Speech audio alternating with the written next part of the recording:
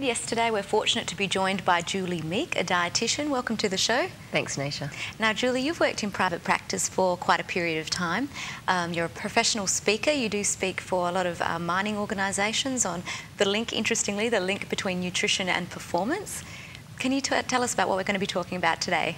Well, today we're going to talk about eating well while travelling, particularly on planes. In Western Australia, obviously it's very important with the fly-in, fly-out, but it also applies to businessmen and women who travel frequently because of business and find themselves on the plane eating a lot.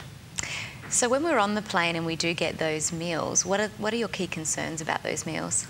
It's not an overly big concern if you're doing it as a holiday, and part of the holiday is going on the plane and having a great time. Sure. But if you are on there frequently and you're presented with snacks, which are commonly cookies, large cookies, chocolate bars, ice creams, things like that, they're there for a couple of reasons. Firstly, because they're yummy, but secondly, because air hostesses don't need to come up and down all the time to give you food. So they take a while for you to eat. That's right. Yep. That's right. Wow. But the problem with something like a really big cookie is that could be a whole meal for you, or sometimes even more, and they're add-ons to a meal that we've already eaten. Sure. So when we're being calorie conscious, for example, you could blow that whole number by having that one cookie or that whole ice cream in one flight. Quite easily. People don't realise that because it is a cookie, but the size of it is sometimes the inside of a side plate and quite thick. Sure. So the concern really lies with our fly-in and fly-out workers, doesn't it? The gentlemen and ladies who are flying out, maybe 1 on 1, 2 and 2 and so forth, if they are exposed to food constantly and having it constantly. That's right. And often on the trips north back down to Perth, it might only be an hour and a half to 2 hours, and there's a lot of snacks. So rather than having a meal, they're given quite a few snacks of that variety. So a lot of sweet things, sometimes savoury items like crisps, etc.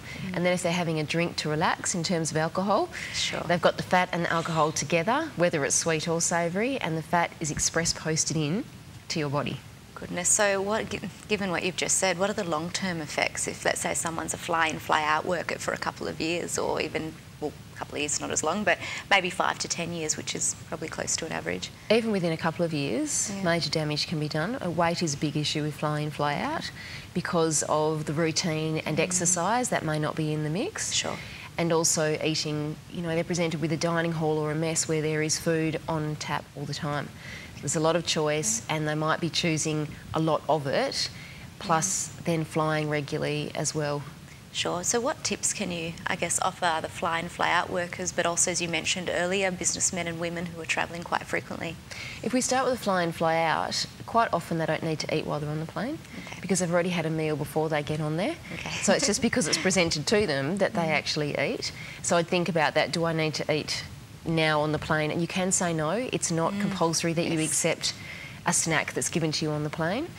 In terms of businessmen and women, it's, I think, more about taking some of your own things if you feel that what you're given is not appropriate, and also not having all the add-ons. You don't have to have a meal plus this, plus this, plus this, and it's boring sometimes in the plane.